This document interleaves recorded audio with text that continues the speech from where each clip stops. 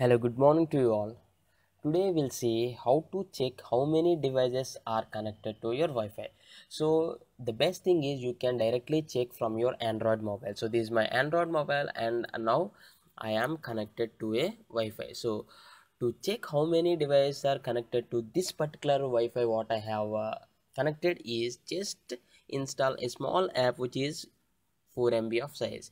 Just search as FING on your Play Store and install this and open this.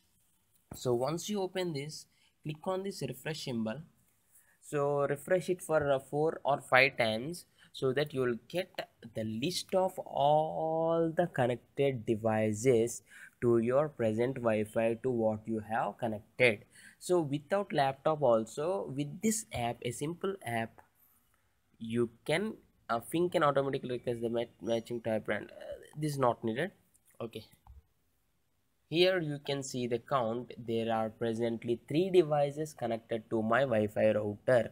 So that particular Wi-Fi router only my mobile also connected. So this is my mobile and one among these 3 is my mobile, means what I am recording now is my mobile and other are computer and other things.